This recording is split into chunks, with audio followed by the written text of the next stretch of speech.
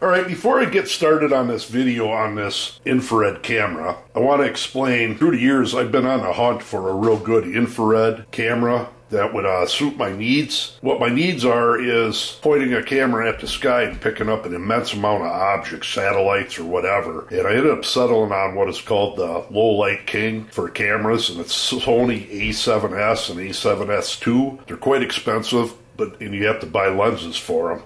And I've had quite a few IR cameras, and they don't even nowhere near compare. Well, this AKASO literally is turn on and go, and you mount it on a tripod and point up in the sky.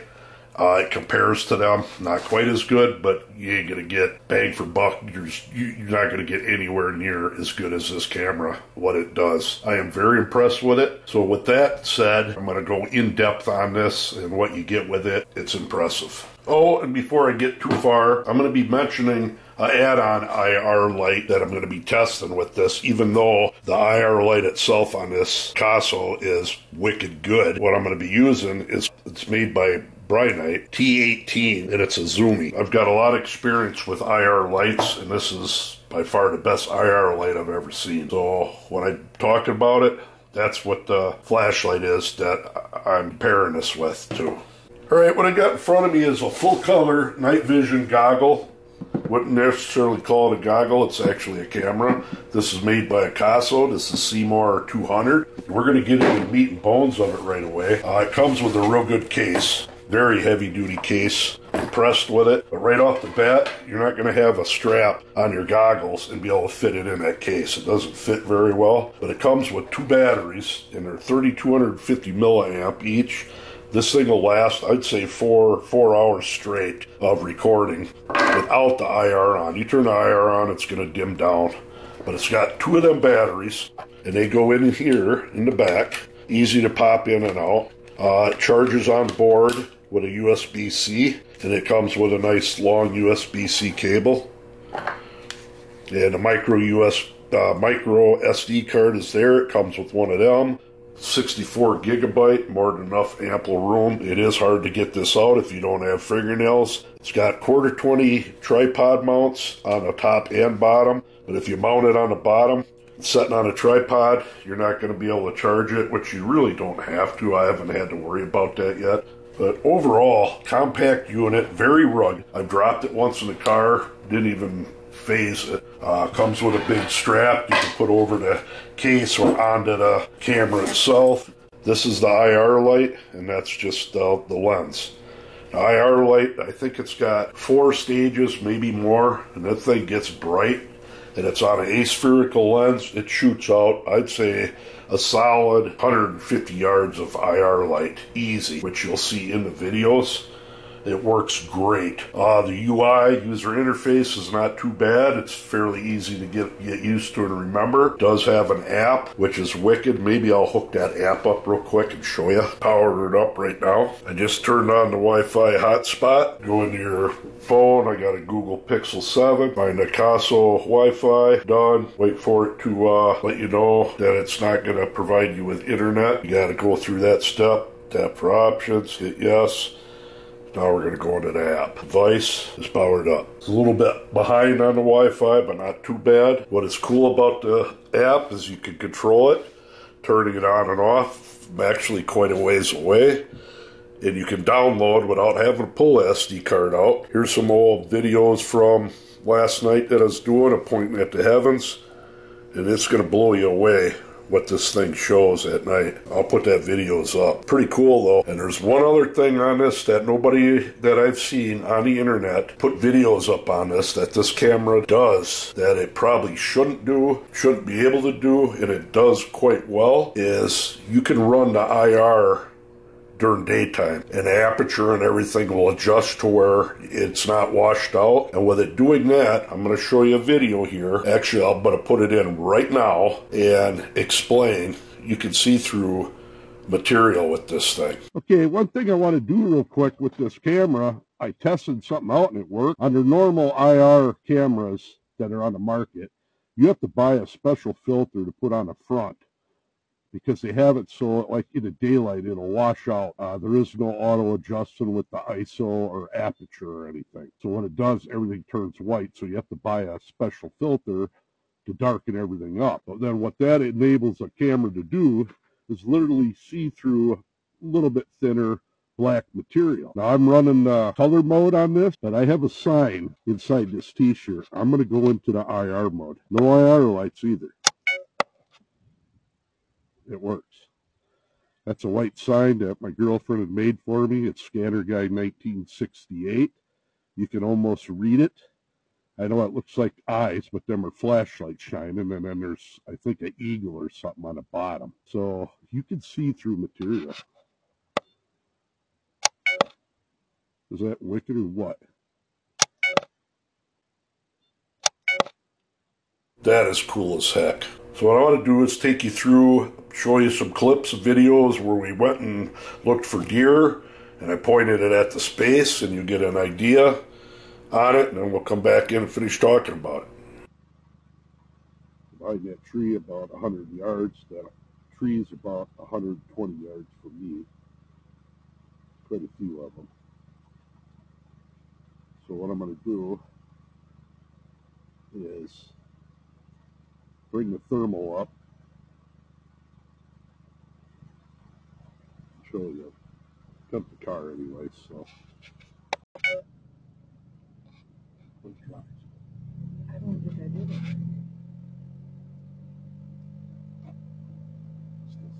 Yeah, they're gonna run across the car. Yeah. I don't know if I did it. 4 of them. That's about it. It's a good 100 yards out. They're moving. See if any rack. I can't tell. My eyes are too close. They run away. Yeah. A couple 100 yards out. Yeah, that's pretty good. You can see the hay in their mouth. The mother deer. That's pretty cool. Somebody's trail cam picking up them deer.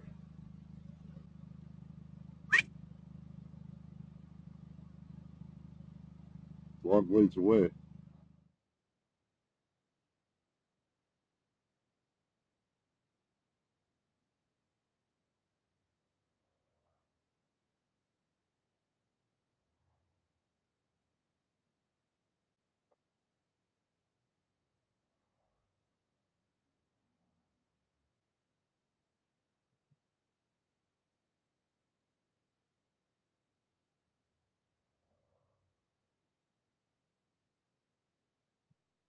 All right, it's a pretty dreary day out, and I don't know why that time is wrong on there. Right now, it's probably about just before dusk, almost 5 o'clock. And that deer stand you're looking at is probably 150 yards back. And I'm in a full color mode, and it does a pretty good job as far as enhancing everything, lightening it up to where you can actually see. Here comes a vehicle right now. Lights on. Seems like the shutter speed's quite high yet, but when it gets dark, the color mode doesn't do the greatest. But I wanted to show, I don't think there's any deer out there right now, but show what it does just before dark. I can't see up there right now. If there was an animal, a deer or something, I'd never be able to tell. So it does enhance quite well if you got a little bit of light for the color mode. All right, it's quite a bit darker now. See something white up in there, the upper left of that field. Not sure what that is, but we don't have any fog, so right now. But this is performing better than I thought it would with the, oh, that's a reflection is what that light is. See it going across the screen. Definitely, like I said, that farm's pushing a mile away. And yes, the shutter speed is dropping down the darker it gets. But is it going to get much worse than this? Total pitch black it'll be unusable. The white, anyways, or the color mode. I just want to scan over and see if I see a deer or something. Then I'm switching over to IR, and we're going to test out the onboard IR again, light, and then the add-on one I got, which is by far my best IR flashlight. It's zoomable. Going into IR mode now. Let me drop the camera down a tiny bit. All right, I'm in the IR mode. It's actually darker now. I had to go switch the battery out, and it's pretty much pitch dark right now. There's level 1 for the IR, level 2, 3, 4, 5, 6, 7. That's all you got is 7 levels, which is a lot. Every time I breathe and talk, it's the wind's blowing into it. I might have to move the camera. There's something in that tree, though. I'm going to move the camera with the wind. You can see there, it's quite a bit better. Had too much reflection back there. But that there tree line is almost 200 yards back, right around 200 yards there. 140, maybe more. And it shoots a long ways. I know I've seen some people putting reviews on the website saying they can't see far with it, but this is an honest 240 yards right there with the stock IR light. This dead tree right there on all my flashlight videos is 90, man, that wind's coming, 93 meters away. The tree right here is 62. 93. Oh, rain's coming.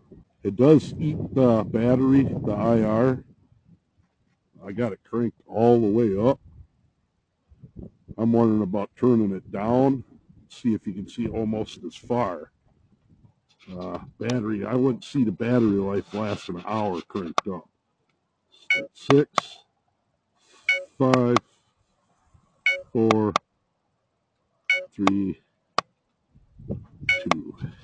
That's only a second level for IR, and it's well over 100 meters. Let's make sure I'm 100% focused here. I don't know, that almost looks better, don't it? If you're far away. Now I'm going to switch over to my zoomy IR light. I think I've got a review on it on my YouTube channel. It's one of the only, it's a wicked IR light. So let's switch over to that.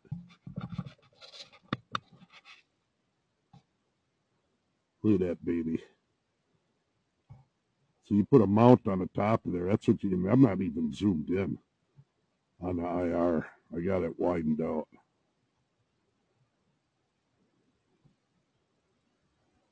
For to focus that IR in.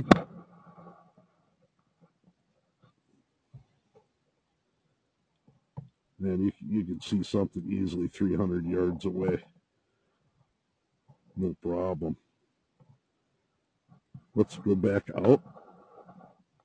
About right there. Thought I saw some movement up there. This is a killer IR camera. Yes, you're not going to know until you get one. It's hard to hold, though, so get a tripod. Man, you can see everything with this. And I mean everything.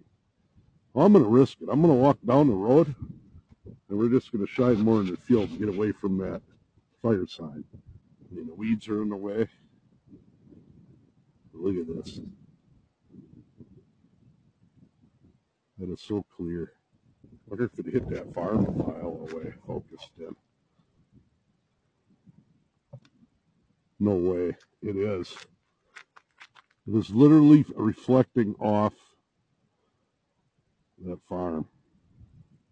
I'm sure of it. Want the ultimate IR. Just buy a mount, quarter 20 mount for the top, and buy another focusable wicked IR light. But if you don't have the flashlight,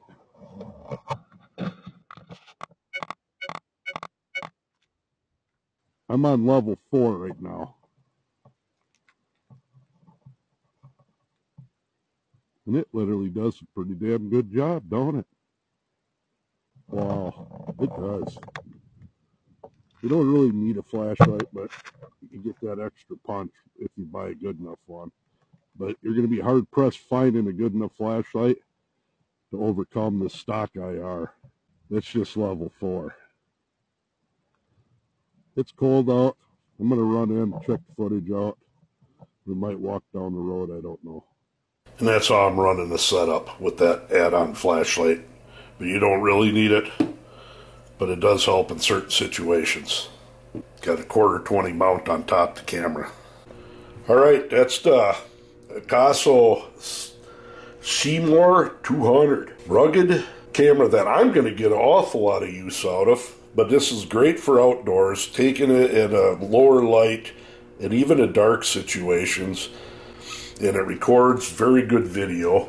Can't really complain about the thing. I really like it. And price-wise, very reasonable. If you ask me, I've got thermal cameras, and there's goods and bads on thermal compared to this, but bang for buck, it's hard to beat it.